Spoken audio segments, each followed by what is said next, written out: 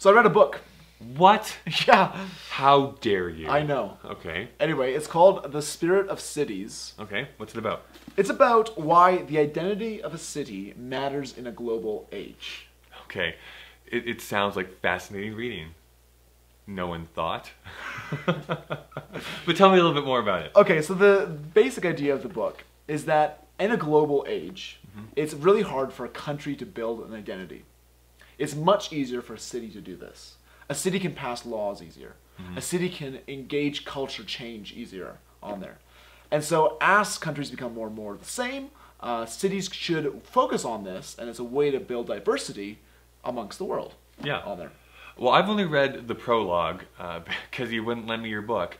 So what I took from it, from like the kind of general thesis of the book, and what I'm kind of excited to talk about in more depth here in this video is, I guess, this idea that unlike your country or your province or your state that you live in, a lot of people really take pride in the cities that they live in, because that is the area that they have the most influence in their lives, but also what influences them the most.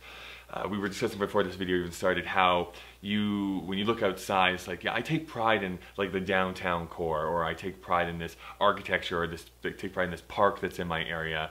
Whereas you can kind of distance yourself a little bit from foreign policy or wars that are happening, because it's like, whatever, that's happening over there. That's not happening to me here. Whether that's a good thing or a bad thing. Whether that's a good thing or a bad thing, I'm not here to say at this point. Bad thing.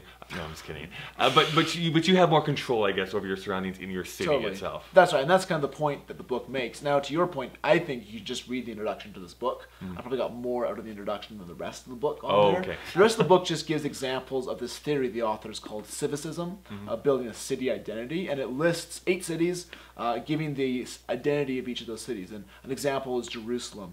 The spirit of Jerusalem is religion. New York is ambition. Oxford, learning.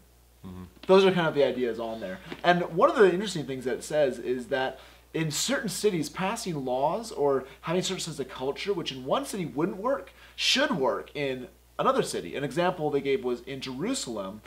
If a shop has pictures of scantily clad women in the front doors, they passed laws to shut that down. And that was a good thing in Jerusalem, because it actually harmed that spirit of religion that Jerusalem has. Whereas in New York, that wouldn't make sense. Right. I guess what I would fight back with that, and let's use New York as an example, because I love New York City. It's one of my favorite cities.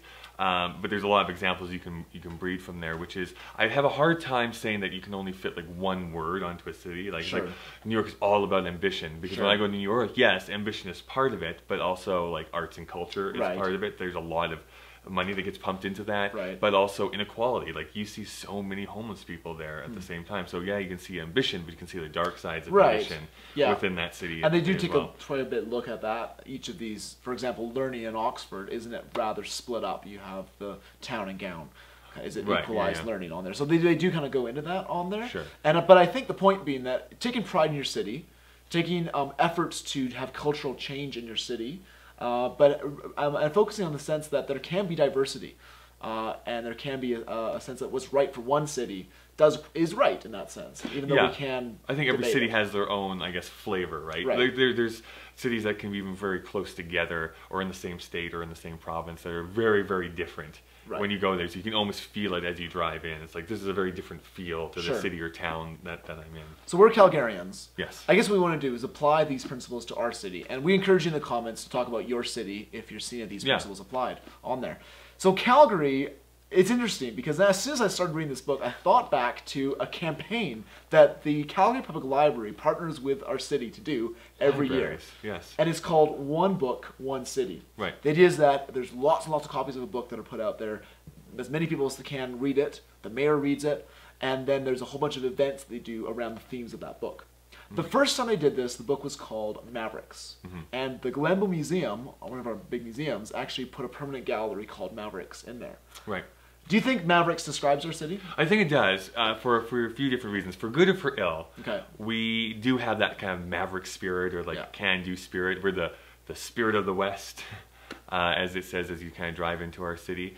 And I think whether that's kind of somewhat made up or has some mysticism beyond the cowboys, which is a kind of another American folktale. cowboys, oil men. Yeah, that kind of thing. But I think that does pervade our city. It's impossible not to see the effect that big oil has on our city. If you look at our downtown, most of the big tall buildings down there are because of the oil companies that take up residence there. But because they are here, there is kind of the flip side to that, because kind of like New York has the flip side to its ambition, which is we have a thriving art community. Yeah. We have some of the best theaters in town, a great opera. Best theaters in town are in Calgary. That's right. Best theaters in town, west of the Mason-Dixon line. We are the best ones. But yeah, the art community is great here. Yep. I was saying, like, we have one of the largest LGBTQ communities, and that's thriving in our city as well. There's orchestras. There's the new the National Music Center is about to come here. Like, that's Canada's National Music Center is here in Calgary. Yeah, so we are becoming this cultural center at the same time, and all of that would not be possible without Big Oil and that Maverick spirit, and saying, you know what?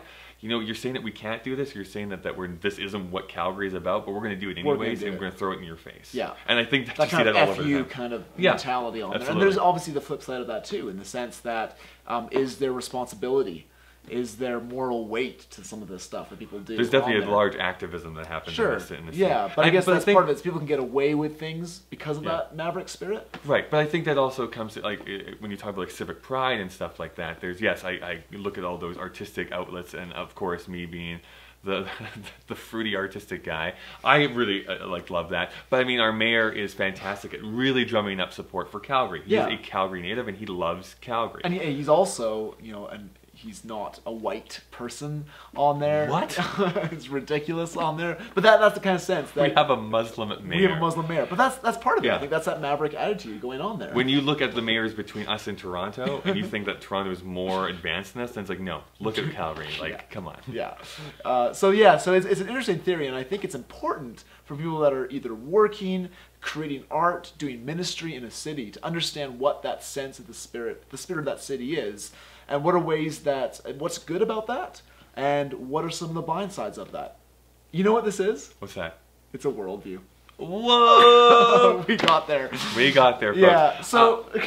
I was just going to say, there was a lot of social media links up on our screen here right now, which you can go and follow us. No reviews this time, because there's no book reviews that we write. But I will say this. Yeah. We're going to try and put a link to the prologue of this book. Oh yeah, because it's on Google Books. It's on Google Books, so and that's probably the bit that I'd recommend reading on there. The rest of it, there's some interesting stuff. Go ahead and read it if you want to. I probably wouldn't read that again, but I would probably come back to that prologue and just remind myself of the themes. All right. And if you belong to a city, why don't you comment about what the theme that you think that your spirit of your city is?